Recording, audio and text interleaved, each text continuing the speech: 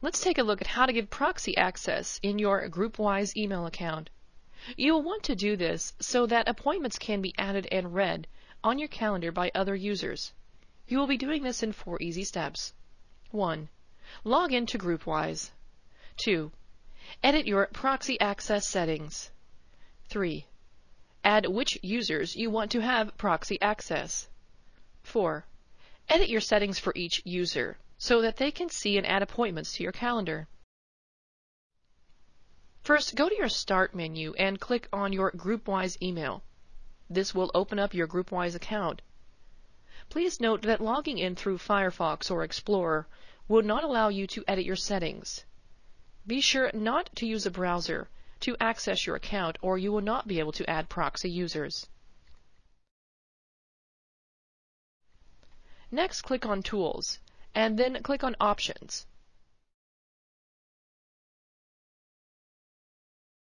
A window will appear.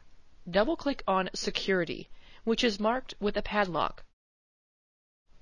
Then click the Proxy Access tab. To identify which users you want to have proxy access to your account, click on the Address book next to the Name box.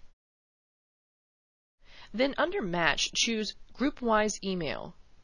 Once you have completed this, go to the Look For box and type in ATRC. Then click Enter. The main atrc@cwu.edu email address will be added to your selected list. Go back to the Look For box and type in ATRC Tech and push Enter again. This will add the ATRC Tech email to your selected list. Finally, type ATRC Tech 2 into the Look For box and push Enter. This will add the ATRC Tech 2 email to your selected list. Click OK. Then edit your settings for each user. Do this by selecting each user and then marking Read and Write for appointments. This will allow these users access to see and add appointments to your calendar function, which we will learn how to use later. Click Apply.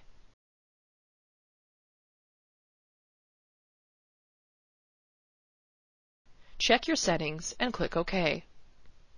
Close out of the Options window. You have now added these 3 accounts as proxy users who have access to your calendar.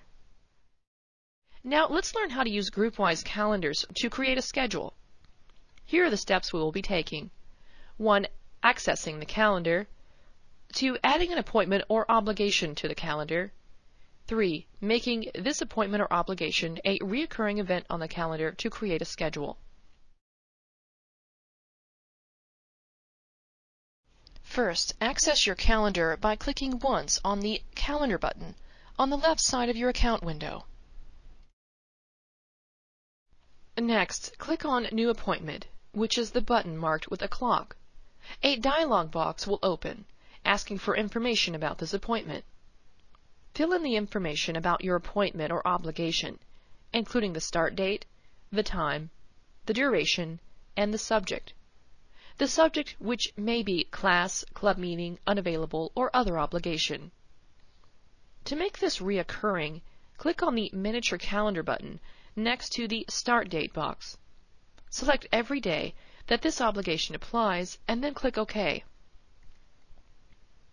If you are done filling out all the information for this appointment, click the Send button. This will send your appointment to the calendar. Wait a moment for all the dates to fill in. Do this for every class and obligation that you have, or any times that you would not be available to work. Do not fill in when you would like to work. Only fill in when you are not available. This will help keep your calendar neat and easy to read. If another user with proxy access adds an appointment to your calendar, you will receive an email alert requesting that you accept or reject the appointment. When you accept it, the appointment will be added to your calendar.